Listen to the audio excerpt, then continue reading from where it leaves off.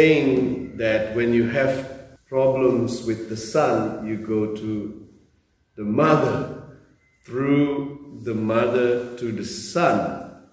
And that's what sometimes we Catholic do, that we go to Jesus through Mary. We have a devotion, a deep devotion to Mary because of her son.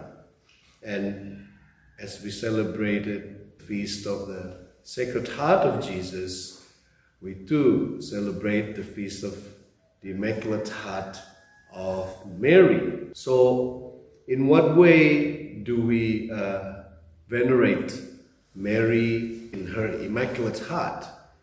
It's not so much that she was sinless, unlike us, that she was born without sin, conceived without sin, prepared as a vessel for Jesus, but it's more, as we find in the reading about the story of Mary, Joseph, looking for Jesus for 3 days and were greatly distressed, anxious because they could not find Jesus.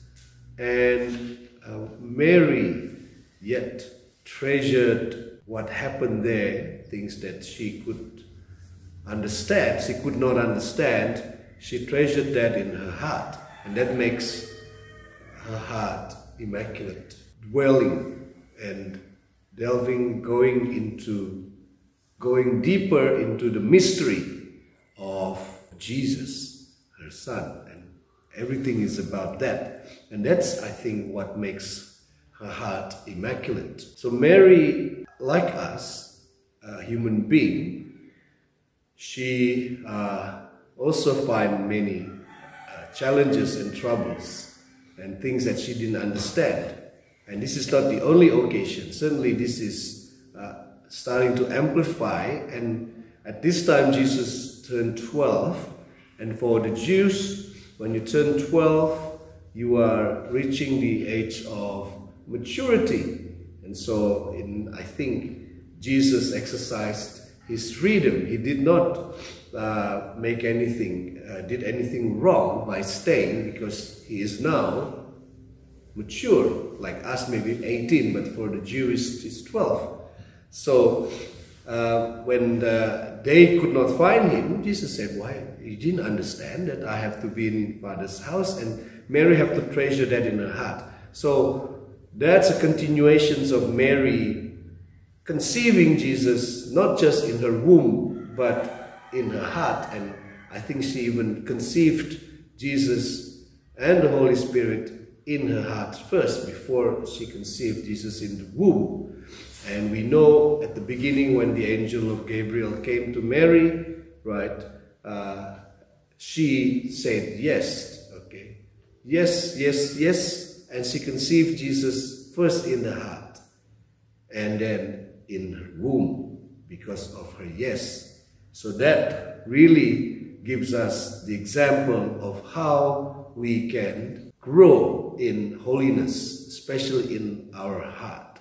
Mary began first in her heart before she physically do and carry out her call as a mother of God. Whatever our call is, whatever our vocation is, right? When we conceived the Word, Jesus, the Word made flesh, but the living Word in our heart, as we ponder on the words every morning. That's why I always encourage you to really reflect on the Word of God in the morning, not just sit, pray, whatever it is, but let the Word of God, however mysterious it is, be something that you eat, as Mary, consumed and conceived the Word in her heart.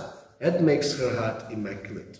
That makes her heart holy. So we ask the same Holy Spirit to help us and give us the courage, the desire to really conceive the Word in our heart and help us and purify our heart to be more and more immaculate, like Mary, who we celebrate today. And let me conclude our reflection with a song called Per Mariam ad Jesum, meaning through Mary to Jesus.